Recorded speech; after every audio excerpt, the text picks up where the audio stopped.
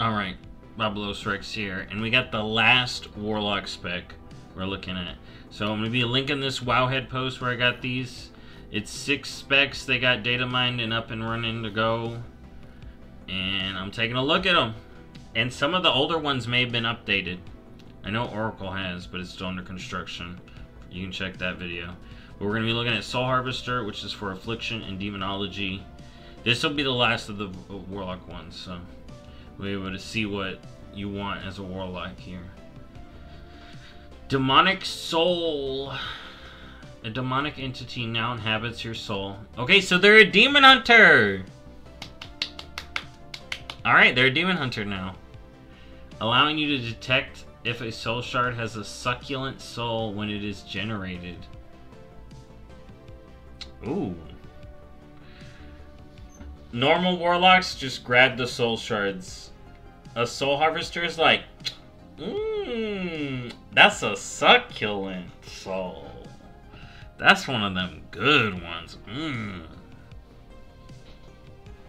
Affliction. A succulent soul empowers your next malefic rapture, reducing its soul shard cost by 1, increasing its damage by 20%, and unleashing your demonic soul to deal an additional amount of shadow damage. So you unleash your demonic soul at them like,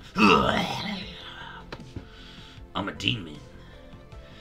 Alright, Demonology. A succulent soul empowers your next Hand of Gul'dan, reducing its soul shard cost by 1, summoning 1 additional wild imp, and unleashing your demonic soul to deal additional amount of soul damage. What is the soul gonna look like when it's unleashed? I want to see like a screaming demon soul fly out of my body and be like, blah! And then come back. I don't know. Necrolite Teachings. Shadow Bolt and Drain Soul damage increased by 20%. Nightfall increases the damage of Shadow Bolt and Drain Soul by an additional 50%. Alright. Demonology, Shadow Bolt damage increased by 20%. Power Siphon increases the damage of Demon Bolt by an additional 20%. Simple. Soul Anathema. Unleashing your demonic soul bestows a fiendish entity. Oh!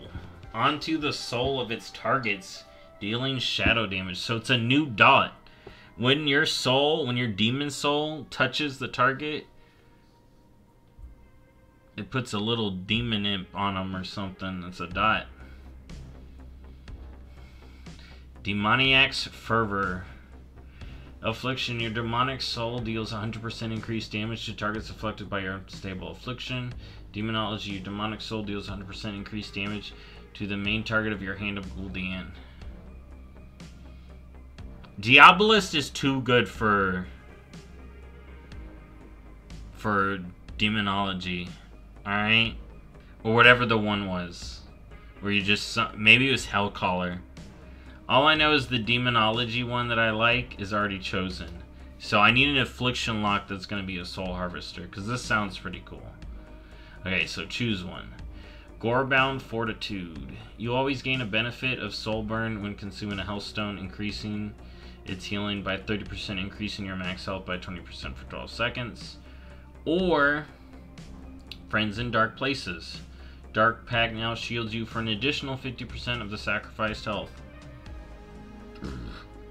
Alright. Shared Fate. When you kill a target, its tortured soul is flung into a nearby enemy.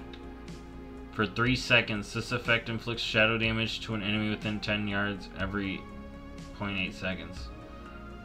So when you kill stuff, you fling their soul to a nearby enemy that then AoEs, that then could fling its soul? What the hell? That's going to be crazy AoE. And then you got Feast of Souls. When you kill a target, you have a chance to generate a soul shard that is guaranteed to be succulent. Succulent. Alright. Choose one. Eternal Servitude. Fell Domination cooldown is reduced by 120 seconds. So that's like 2 minutes off. It's like 5 minutes or something. So that's a... I mean, you get You'll have it up more often, but it's like, do you need it up all the time? Spirited Away. Burning Rush no longer deals damage to you.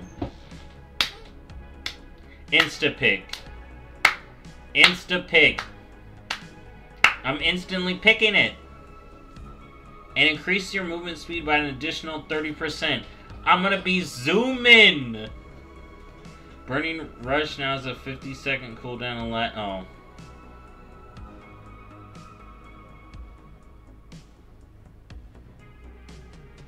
So it's sprint.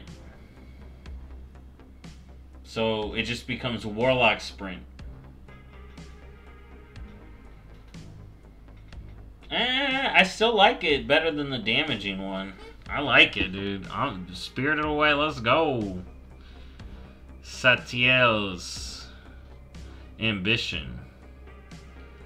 Damage dealt by your demonic soul is increased by 10%. Consuming Nightfall Affliction, Demonic Core Demonology feeds the demonic entity within you, causing it to appear and deal shadow damage to your target. So it's like, I'm out. Blech. But it doesn't shoot at your target. Okay.